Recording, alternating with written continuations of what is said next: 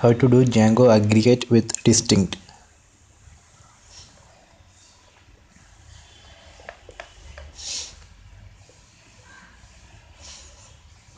First open Django shell. So for that you can use this command python man.py shell.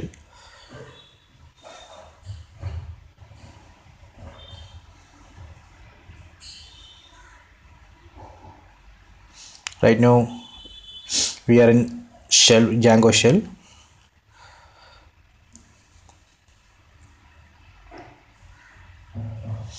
So let me import this count from Django db.models.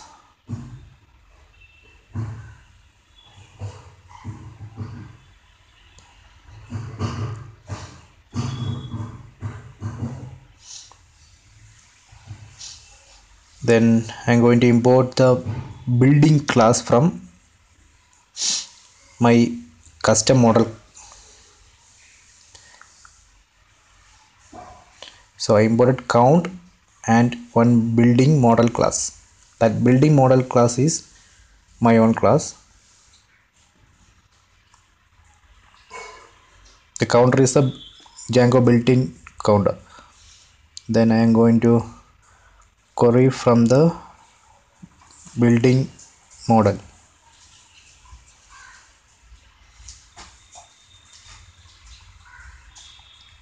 So building table has 41 rows.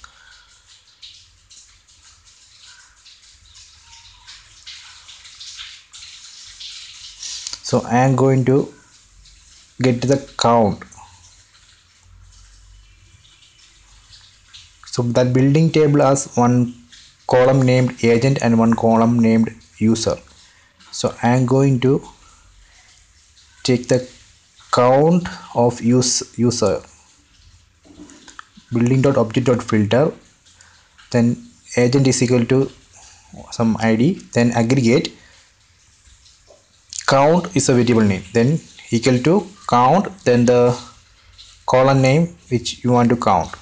So I got the result count 29. By default the count will count the duplicate item. So if you put distinct is equal to true, it will eliminate the duplicate.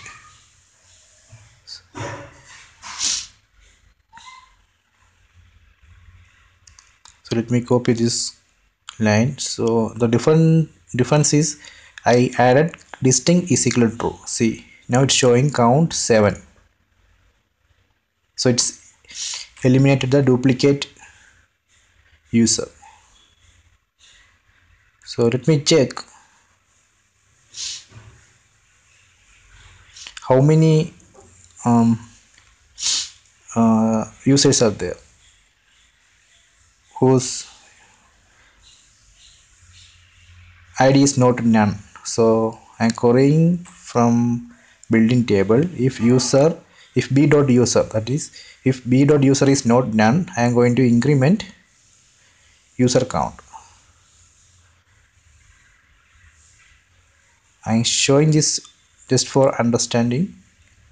So see, its user count is 29. So this table has 29 users whose id is not none. So this is the same result, I got it. So that 29 actually that building has 41 rows. So if you add but only 29 rows as user is not none. Actually 41 rows is there in that building table, but only 29 rows which as user is not none. So you can see the count is actually a part of Django built-in Django library. So you can see the help of count.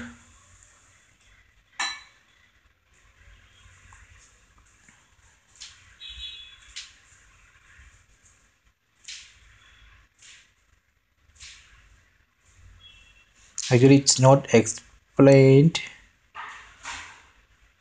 It's not mentioned about the distinct is equal to true. Actually, distinct is equal to is a keyword argument. I think in Django documentation you can see it, but in the source, the doc string, it's not mentioned.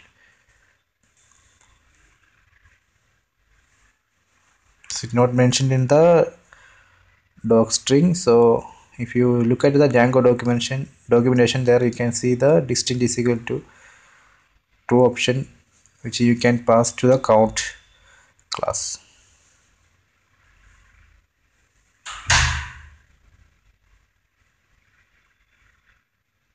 Okay, this way you can limit the duplicate.